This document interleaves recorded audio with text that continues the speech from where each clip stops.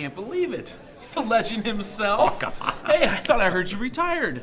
Are you still managing the facility back in Detroit? Sure am. It's going on 25 years now. How's that place holding up? I thought they would have torn it down by now. The building's never operated more efficiently.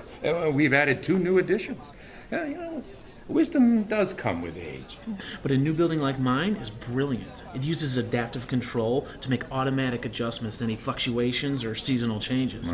My building's efficiency increased 30% since last year. Yeah, mine's increased 32%. My update literally paid for itself with the savings. And with its more advanced control logic, it pulls in free cooling from the environment. Sounds sustainable. Speaking of which, my system helped me get LEED credits. We're LEED certified. LEED's good. My system alerts me when a valve is corroded or an actuator's stuck. Then I can... Oh, you and your valves.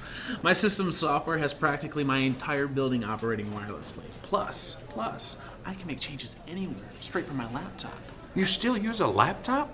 My system sends alerts to my cell phone. Yeah, well, my equipment controllers are running wirelessly on a 2.4 gigahertz signal.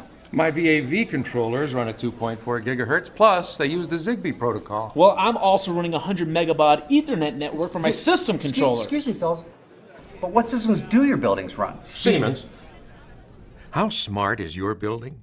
Enter Siemens' Smartest Building in America Challenge. Visit smartestbuildinginamerica.com to enter and see how your building stacks up.